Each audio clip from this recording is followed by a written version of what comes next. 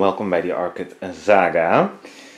Yeah, today I have a sort of request for you guys. Just if you would like to help me if you have the time. It's not that important, but I really would like to know because it's all about this orchid. Let me start a little story before I go into this a bit more. Because the nice thing of YouTube and the other growers is that you of course can share information, but also you can find ideas for your plant names. Not only ideas how to grow them, but the actual plant names I'm referring to in this video.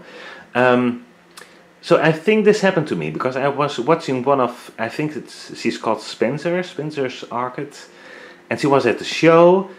She wasn't particularly filming this one, but she was filming at a show, and I saw this orchid, I think it is this one, just in the right hand side of the screen with a tag.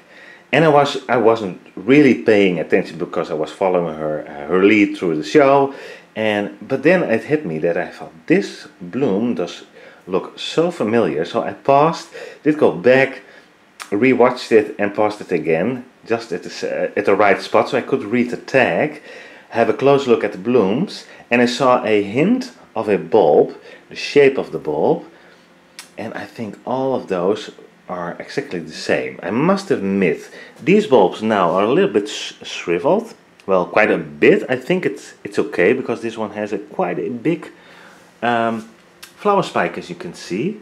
It's still opening. And what this one also is doing already, well actually it started this one before the spike, is this beautiful new growth. So it's taking up a lot of energy, but the plant chose to do this, so I'm just letting it. But if I see this, I always think, oh my god, I don't know, but it has its roots, the reservoir is okay, the fertilizer, it eats, it drinks, it does well, so I think it's okay. But yeah, so back to the story. So I saw these blooms, and so I did check for the name. I looked it up, did check it on Google. I googled it, and I found a few pictures with the same name underneath that picture. So I do think it's the same one, but I was surprised about the parents. But this is what I found as a name. So my question to you guys is, if you have the time, would you look it up and let me know if you can confirm my idea of this name, if you do agree or not, and why. If you don't agree, please let me know why. And before you do, let's notice the bloom. Red and a bit of pink, yellow in the center with a whitish lip here. But maybe you noticed already, if they just open, it's yellow. And I noticed that because you will see this as well if you're going to look it up at Google. Some pictures, the blooms do look more white at the lip part, and some do look more yellow. And I think this is why, because like I said, when it just opened up, they are more yellow. So once again, this is the name, Cyrtoniopsis Amethyst Gem. I'm sorry, it's hard to pronounce for me, but the last part of the name, it does suggest it already. So this has a fairly big part of Miltoniopsis in it. I had no idea. But the Miltoniopsis, as you probably may know, is my absolute favorite orchid, if I really had to choose. But I love them, and yeah, and I love this one as well. So now I know probably why I was so attracted to this when I saw it in a yeah, I think it was in a garden center. It did catch my eye. There was only one of this, and I just immediately came in the garden center. This was the first thing that I saw. I saw a lot of blooms, this one, and I just grabbed it. I thought I just want to have it because these are my favorite colors in the blooms: dark red and yellow. So the combination and the shape of this bloom is just perfect. So I did bought it, and I really like those bigger bulbs, the odontoglossum type bulbs. I like to call them the more bigger ones. I don't know why, but I like the shape of it, the look of it.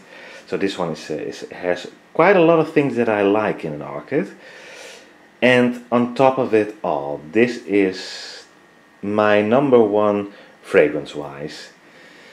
You hear quite often, I think, people say that some orchids are a rosary-like. The fragrance is rosary-like, like in Miltoniopsis. I do agree with it. But this one, it's not rosary-like, it's just roses. Old English roses, if you ask me. It's so beautiful. This is absolutely my #1 fragrance-wise. It's fantastic. Yeah, I can only describe it as Old English roses. If you know, and I know Old English roses are not have all the same fragrance, but they have a sort of particular fragrance to them. Those type of roses. Yeah, and this one reminds me to those roses absolutely for 100%. It's beautiful, beautiful. So yeah, this one is for me was a must-have, but it was only one, and I was lucky enough to be able to buy this. But yeah, a beautiful big spike. I'm really impressed, but it takes its toll, I think. But like I said, it chooses to do this, so I think it will be fine. I'm trusting my plant and let it do its thing. It's a healthy plant, so. But yeah, if you want to let me know, if you want to look up the name, please help me out. But I really think I found it, because this one is a special one. That's why I'm asking you to help me out here. Just if you have the time. If you don't like to do this, you don't have to, obviously. But it's just, if you would like, it would really help me here.